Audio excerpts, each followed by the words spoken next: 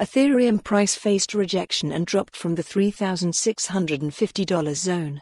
ETH retested the $3,320 support and might start another increase. Ethereum started another decline and traded below the $3,500 support zone.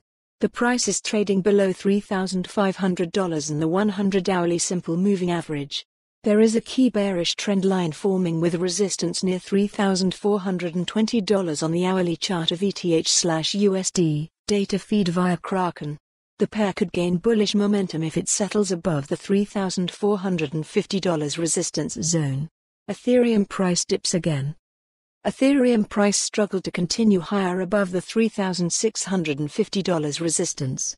ETH faced rejection and started a fresh decline below the $3,550 level, like Bitcoin. There was a sharp move below the $3,500 and $3,450 levels.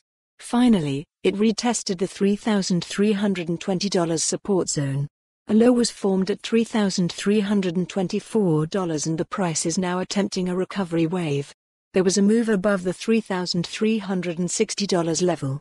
Ethereum is now trading below $3,500 in the 100-hourly simple moving average.